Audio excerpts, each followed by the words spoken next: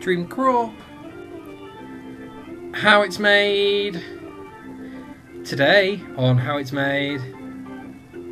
Padlocks! Oh, padlocks. Now, padlocks require a key. And the thing about the key is it is unique. Use it to lock away possessions such as bubble gum and razors. And childhood pets. 3 padlocks are lined up, one next to another. They're all the master lock, by the way. Master lock. Master lock. This is the panel, and this is the block, possibly the heat sink. Yeah, we cut the heat sinks on this machine and they get stomped. Yeah. Like that. And they come out like this, you see. Suddenly they look incredibly useful.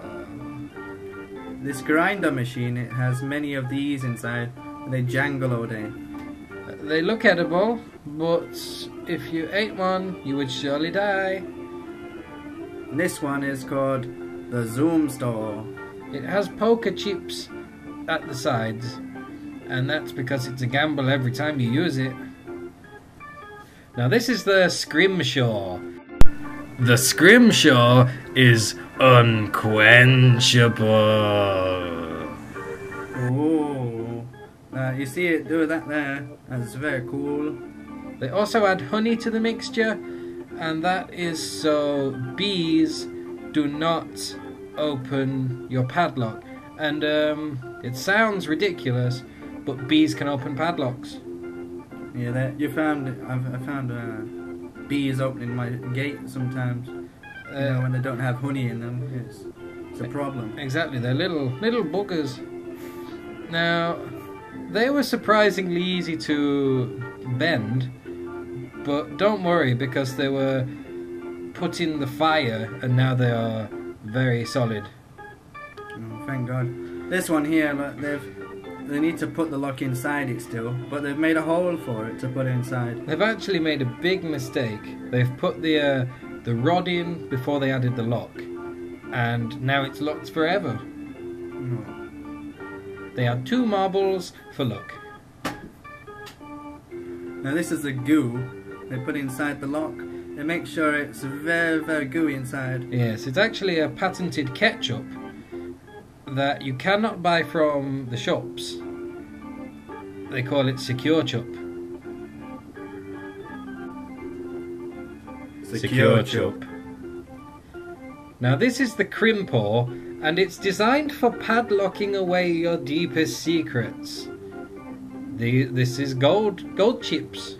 Little chips of gold. They use the gold chips because they just like put their padlocks inside the gold chips to give them good luck.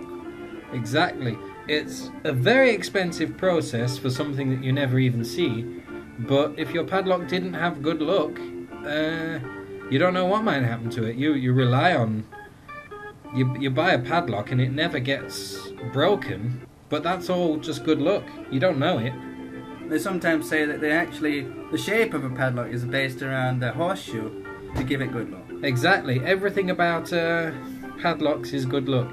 They made keys a moment ago. That was quite cool, but that's over now, so sorry about that. They make the keys to match the locks, I believe. I think they do, but I haven't checked. I didn't really do my research, but well, there's some more keys. Tell you what, come back next week. I'll tell you how they do this bit. We'll just watch it for now. This is Belinda. Oh yes, Belinda. Yes, I did meet her briefly.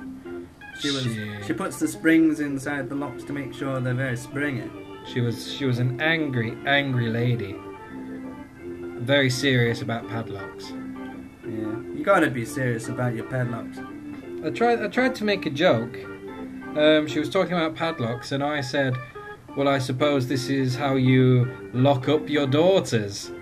And she just stared at me blankly. She was not amused. Yeah, she's just putting her rod down on this padlock to make sure it's very tough Because we don't want anyone to smash a lock with a large rod of steel. And that is the ideal way to smash a lock, and that's why Belinda performs this test. Ta-ra!